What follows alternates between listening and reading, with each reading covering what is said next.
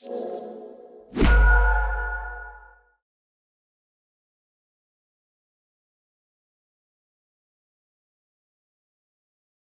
I'm Ryan. And I'm Shane. And welcome to Top 5 Beatdown, a show where we compare top 5s for topics that seem completely asinine, yet somehow garner strong opinions. Today's topic is MCU deaths. And today's expert is a pop culture analyst at New Rockstars YouTube channel. Please welcome to the Beatdown, Erik Voss. Hello! Thank you for having me. Welcome to Beatdown. Yeah. So you come from New Rockstars YouTube channel. What do you do over there? We obsess over and go through every Marvel trailer or movie trailer. We'll do everything that you missed in it. We try to do some theories as well. We try to theorize where things are going. Our batting average is mixed. Well, look. Well, as is everybody's. The fun is the journey, it's not the destination. Right. Theorizing is fun. The real friends are the polar bears we made along the way. All right, before we get into this, let's actually go over the rules for this ranking session. Sure. We're talking about top 5 MCU deaths. That means MCU films, that is anything from Iron Man. Hey, Ryan! I'm a relative newbie here. What does MCU stand for? You know, that's a good question, Shane. It's the Marvel Cinematic Universe. That's anything from the 26 feature films that the MCU had, that's Iron Man 2008, to the Eternals 2021, right. And as well as the Disney Plus TV shows like Loki, WandaVision, Falcon and the Winter Soldier. Yeah, those guys. That's not gonna make the list. Okay, before we get into our list, let's have a word from our sponsor, Hunt a Killer. Well, we'd like to thank Hunt a Killer for sponsoring this episode of Top 5 Beatdown. Look, we all know that true crime would be in my top 5 genres, and that may not be the case for everyone, but with Hunt a Killer, you're gonna have all your friends hooked by the end of the night. Hunt a Killer is an immersive subscription box experience sent straight to your door. Each month you'll unpack piles of documents, evidence, audio recordings, and case files. These will help you eliminate unlikely suspects and identify murder weapons until you've solved the crime. Fair warning though, once you get started, it'll be hard to stop, because Hunt a Killer isn't just about winning the game. It's about the backstories of the suspects and the complicated relationships they have with the victims. It's about the memories you can create hanging out with your friends, trying something new together. And nothing brings friends closer together than murder. Best of all, subscribing to Hunt a Killer helps solve actual cold cases because part of the proceeds are sent directly to the Cold Case Foundation. Go to huntakiller.com/watcher and use code WATCHER to get $10 off your purchase. Happy hunting, everyone. Now back to the show. All right, we're back. And now, let's list! Erik, what's your number 5? So when I'm ranking mine, I want to see deaths that are visceral. I want them to be clear deaths. Okay. You want gore? And you want to feel it. Yeah, I like a good wet death is what I call it. Like, there's fluids, you see blood. And most of the time you don't see blood. People just get a little crispy. Yeah. My number 5 is the driest on my list. So, but there's waterworks other places. So my number 5 is Vision in Avengers Infinity War. And I will also reveal my number 5, which is also Wow. Vision. I have to confess something. Before his death in Avengers Infinity War, I was not a fan of the character of Vision in the MCU. I love Paul Bettany. I loved him better as Jarvis. Yeah. But once they turned him into a red synthezoid, they kind of stripped away a lot of his humanity. But Vision's death was so hard to look at when Thanos pried his big purple sausage fingers, that Mind Stone out of his head. You see his vibranium flesh implode in, and then he just turns into a lightless gray husk and tossed aside. And this was after he had just died already moments earlier. We had back-to-back deaths. The movie rewound time to kill him again, and somehow it hurt us even more. He turns him into a fucking vice-versa. Yeah, dude, it's fucking amazing.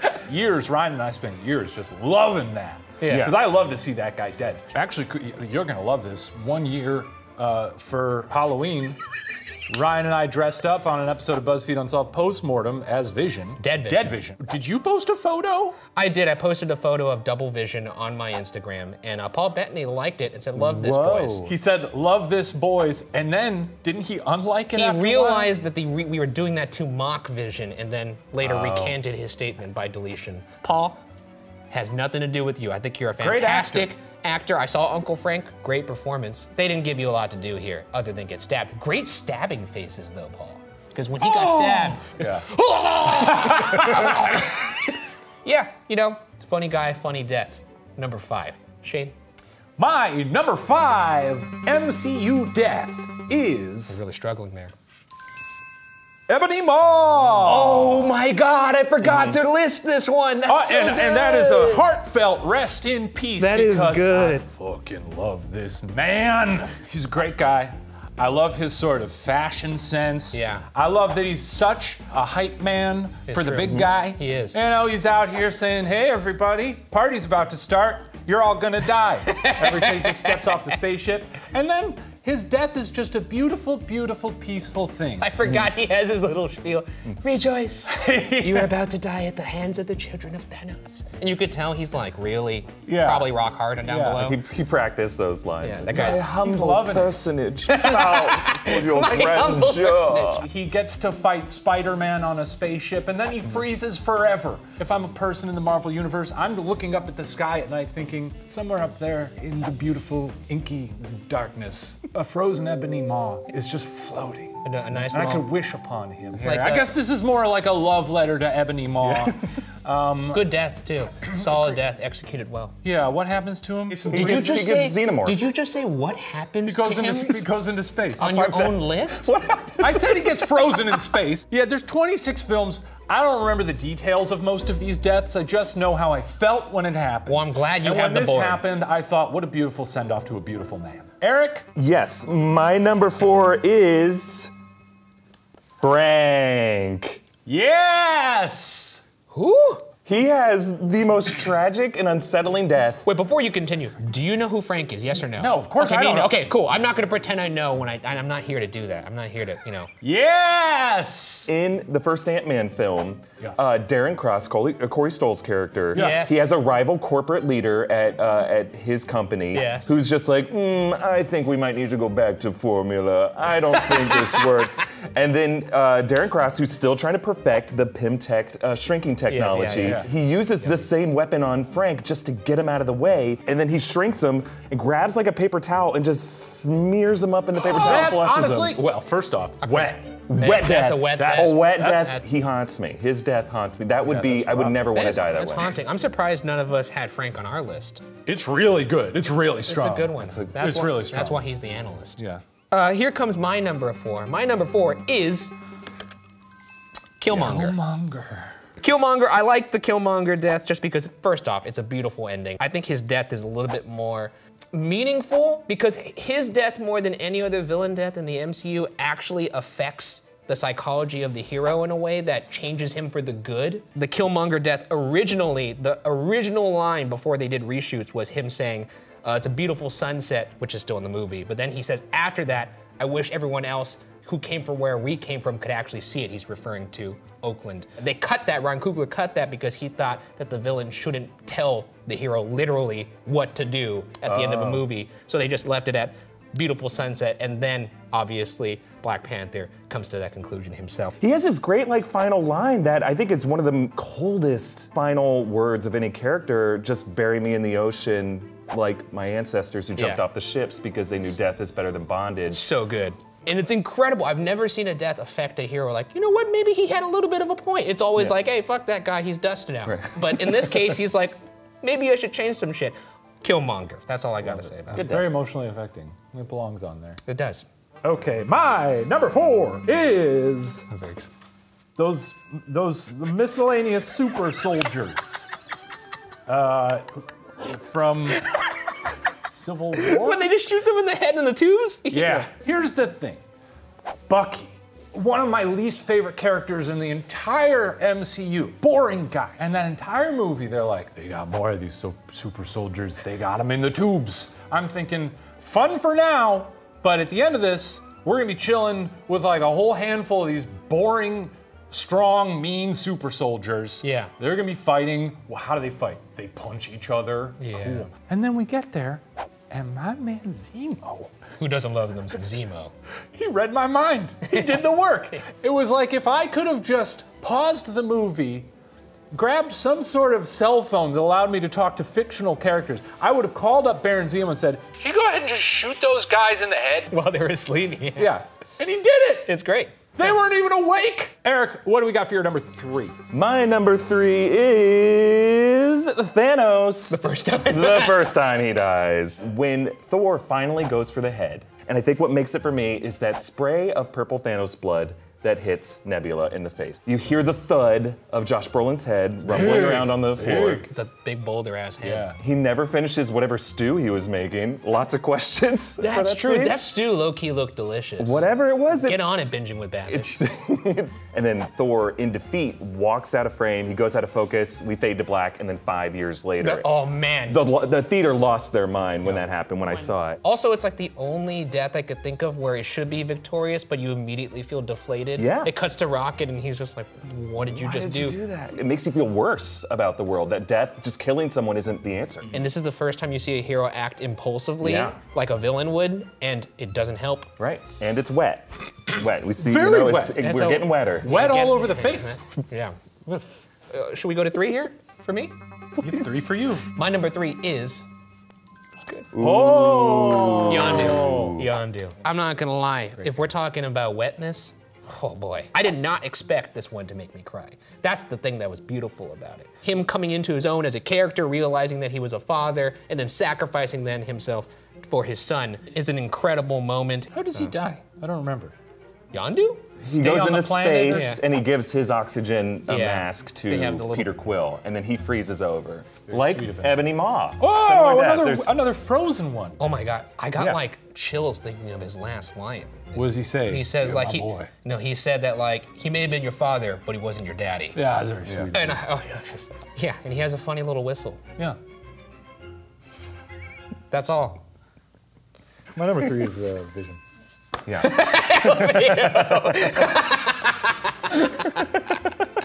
I like to see him go gray. I love to see him go gray. That's true. He's a silver fox. I'll in just death. loop that scene. You get it. It's funny. On to our number 2s. Yes. Eric, what do you got? My number 2 is the Hulk from What If Episode 3. Oh my God. What ifs? No, I did not see. It's been What a If. busy year. I haven't gotten to the what ifs yet, but tell me about it. What Well- if we haven't seen What If? Okay, that's fine. In What If Episode 3, it's the what if the Avengers were killed off, basically. He gets hit with something, and he's fighting off all the people like he does in the live action movie on the university campus, and suddenly he starts inflating. There's a look of panic on Hulk's face, and he inflates and he inflates and he inflates, and then he pops. Hulk pops? Hulk pops. Hulk pops? Hulk pops. Hey, how wet is this one? It's a number 2 wet. I mean, you gotta think the mist, that's gotta settle at some point settle. and cover everything like a nice layer of morning dew. So I think it's pretty wet. I think we're getting wetter. How big does he get? He gets pretty big. He's have like so 2 or many 3 questions. stories big, but it's like painful. Like you see, he's like, oh. Yeah. I don't know why I laughed so hard at the thought of the Hulk just getting bigger and bigger and going, oh fuck! Ah! I mean, that's what happens. Oh, shit. No. So Just good. the one F-bomb they've ever allowed in the Marvel universe. It'd be worth it. All right, number 2 for me is Peter Parker. Oh, yeah. Just that whole moment of seeing Tony Stark realizing just his failure, his complete and abject failure in taking care of this young boy. You could see he felt the responsibility of that, and him saying, I'm sorry. The last thing he says before he dies apologized. is, I'm Yeah. sorry. It's so He failed him. fucking brutal. Another reason why this death is high up on my list, because it really did bring a moment of joy for me the second time I watched. First time, I was in shambles. Second time, now, I want to put a disclaimer on top of this story. I'm not a monster, okay? But this kid had it coming. There's a little kid sitting next to me. He's about 7 years old. He's in a full Spider-Man outfit. Most of the movie, he is talking at the screen, but especially when Spider-Man comes up, he's like got his foot on the railing and he's going. I didn't say anything to this kid because I knew, oh, this is gonna be great when Spider-Man dies. The whole movie, he's just getting more and more annoying, and it gets to the moment and Spider-Man's like, oh, I don't feel too good. And the kid, who's standing, by the way, at this moment because Spider-Man's on screen. It's like, you know, when a kid is like, you know, they're in their world, they're doing their thing, and then suddenly they kind of come to and they realize like what's happening. He just kind of paused, like in pose, like this. And he just starts watching as Spider-Man starts to dissolve. And then you... What did he say? I didn't see him cry with his face, but I saw it in his body language because his shoulders went like this. Oh. And he went, is Spider-Man dead? It took every ounce of my being, because I'm not a horrible person, I didn't go, yes. And that's why you don't talk at the movies. I almost said that. Because it's an Arrested Development reference. The Gene Parmesan moment. Yeah, exactly. You gotta tell your kids to be quiet at the movie theater. If you're taking your kids to see a comic book film about Spider-Man, you have to be reverent of the grown man seeing it for a second Exactly. time. Right. My number 2 is... Ooh. Oh, wow. Pietro We have an Age of Ultron appearance. Well, I thought long and hard about it, and this to me was sort of an unexpected delight. Because when that movie started, I was like, what's the kick-ass guy doing here? They're sort of towing the line with him. He's supposed to be Quicksilver, but he kind of isn't. When he showed up in this thing, I was like, I can't look at this guy's dead eyes for 25 more movies. I can't believe we have to stick with him. Wanda's his sister. Wanda's his sister, Wanda Okay. Maximoff. I don't like them. I don't like their magic, the way they move their hands around and it looks like wizard stuff. You sound like a Fox News correspondent. I don't like them. I don't like their magic and the way they move their hands around. What does that mean? What does that mean when he I does don't that? like their whole situation. They were twins, but they seemed romantic. There was sexual energy between There them, was for sure. like really strong sexual energy. Well, they were like, banging in Godzilla. They were forgot husband what and- movie they were in. They were husband and wife in the same They were kissing year. in the other film. Again, I do not remember how he dies at all. He gets shot to death. Shot by Ultron. He gets shot to death saving He saves Hawkeye, Hawkeye and a and a little boy. child. and Wait, little with boy. a gun? Yeah, well, he has With like the a... turrets from a jet. Yeah. That's really good. I love that he shows up and then gets killed in the same movie. It's a good wet death. He bleeds, does which is bleed. great. Does he bleed? He bleeds. You see, his body is littered with bullet holes. Yeah. I gotta He check this out. Yeah, he really gets the Bonnie and Clyde. I'm pulling death. that up on YouTube and it's setting it to 0.25. Watch that one in slow-mo. Well, the funny thing Watch is- each bullet go into his boring ass body. Jesus Christ. The thing is, he wasn't fast enough in the end, too, which is kind of... Yeah, I guess. You think a speedster could just move them out of the way with Pretty the funny bullets? that the fast guy gets shot. Okay, our number ones. All right, so my number 1 is Loki. But this one has no resurrections this time. No. And it's a That's good wet death. Again, sound mixing is great. Man. They get this great neck snap sound wet. effect. Thanos is able to see the move coming, grabs him by the throat, and Loki's final words are, "You will never be a god." Yeah. And then his neck gets snapped, and then, like Vision, ragdoll corpse dropped on the ground. I also love that he walks with his corpse for Yeah. like a good 3 to 4 steps before he like moving around. He's like, where should I drop this motherfucker? Yeah. And it was a little wet. He was pretty snotty. pretty wet. His Yeah. blood, It's wet. his face turned a little purple. Yeah. Thor was crying. That's it's a wet true. death. I feel like it's the scariest out of a lot of the deaths Oh, in yeah. the MCU because you're like, ah! It's the most visceral. It's because Yeah. they jump right into it. I don't know about you guys, but there's something to me that's more horrifying about someone getting their neck broken Yeah. than almost any other death. Like even getting their head chopped off, it doesn't affect me as much as just seeing someone's neck snap. I would rather have my neck snapped than, I guess, other ways. I had a dream once that I got stabbed in a parking But when you lot. get your head cut off, your head's just on the ground. It's almost like, okay, we parted ways. We could process that. But when your neck snapped and we propped Shane up, your Yeah. head's so large and heavy. I It's imagine heavy, it's just like yeah. just hanging there like a broken popsicle stick Oh, yeah, the thing with with a golf ball on top of it. It's so rare that you have like the actual moment someone's death happens. Yeah, Most because of the they time don't cut it's- away. Because you could see Thanos' hand do this, Yeah. which is like, oh, I just remember in the theater, I don't think I responded like Quagmire. I didn't go, oh! I didn't go, oh! For Thanos to snap his neck, say no resurrections this time, there is a sense of finality to this character, and part of the MCU dies with him as it was in its current form. So the only way we can have Loki exist again in the MCU, or any of these characters who die, is by expanding into a multiverse. That's a great list. That's a great list. I respect that. That's a great Respectable list. Thank you. This is a great list too, and I'm excited to find out your number one. Ryan, let's have it. Let's do it. Number one for me is I'm holding for effect. That's good. You have to say hold. If you don't say hold for effect when you hold for effect, you're not really holding for effect. Okay, that was enough. Tony Stark. Oh, I forgot he died. Oh, that one. Unbelievable. No respect. I mean, what do you have to say about this one that hasn't already been said? I would say that this kind of kicked off the next chapter of the MCU because he was the leader. It started with Iron Man, it ends with Iron Man. Now we're entering a new phase. It had an enormous effect on Peter Parker, which we'll probably still see the effects of. Just a constant stream of tears coming out of my face when I watch this bad boy die. Also, if you see a still of him dead, it's pretty gross. Like his face is all Kentucky Fried, and his eyes. He's crispy. He's crispy as fuck. Well, he got that juice all up in him, you know? That's true. The ring juice, or the stone juice. Yeah, he's got that stone juice, that's true. Obviously the most memorable death, I think, in the MCU. He's the biggest star. But I just think, like, now after his death in the title sense, we all wonder, did Tony Stark logically need to die in Endgame? Like, they're still playing with all of his toys. In this moment, he needed to do it in the way the plot was going in terms of like the fight, because it was just, he saw the moment that he needed to sacrifice himself.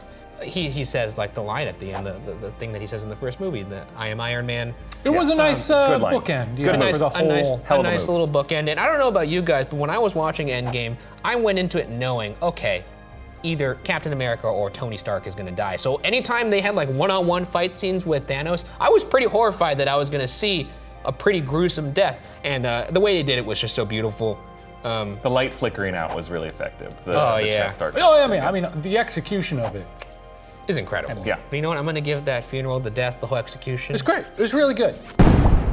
Yeah, he does get a funeral. You know, Yondu gets one. Tony gets one. I don't know if anyone else in the Natasha gets one. Frank didn't get one. Frank I'll tell you didn't that. get one. Well, they flushed him. Well, they flushed him. I guess it's ceremonial. Water, more than they needed Viking to do. funeral It's a in the Viking toilet. funeral of sorts. Yeah. All right, let's see your number one. My number one is Zemo's family. Baron Zemo's wife and children. Number one. I think it's great. Yeah. I think it's really good. No, it's good. I think he's my favorite villain in the MCU. I like Thanos a lot, but he's my boy. Because his motivations are very grounded, you know? Because they killed his family. His family's dead. I like that it's fallout from decisions that the Avengers made. I just love that it gives him a lot of motivation. And when he's up there on screen, I'm like, if that movie ended with him killing all the Avengers, I would have been like, they nailed it. Let's wrap it up. We just kill them all. My man Zemo on top. He proved his point. I hope he gets his own movie someday. And I hope he kills him. I hope he kills him. Certainly a number one choice. This has been the list. I think we all have 3 great lists. Solid list. A lot of different opinions, not a lot of overlap. I guess that's what happens when you have 26 films to work with. And you have different rules over whether an on-screen death has to be on screen. It's not really a rule, it's just more like, you know, when you're talking about satisfying deaths or just ones that affect you, normally you want to see them happen. But that's just my opinion. It didn't say satisfying, it just said top MCU deaths. That was the prompt I was given. That's true. Hey, they're dead. Well, that does it for our top 5 beatdown. Make sure you guys chime off in the comments to say who you agreed with, who you disagreed with, who you maybe thought got a little too much flack. And once again, thank you to Erik for joining us. Make sure you check out his YouTube channel, New Rockstars on YouTube. Yeah, we do all kinds of videos about all these characters, and anytime someone dies, we go through it frame by frame to an uncomfortable level of detail. So if you like MCU deaths, we got you covered. Yes. But until then, that's the list. There's a wife in a grave, and 2 children or 3 children, and 3 there it small is. I ones. think that sums it up right there. Doesn't even know how many children were in the family. I don't know. I got to listen to the voicemail again to do the math on that.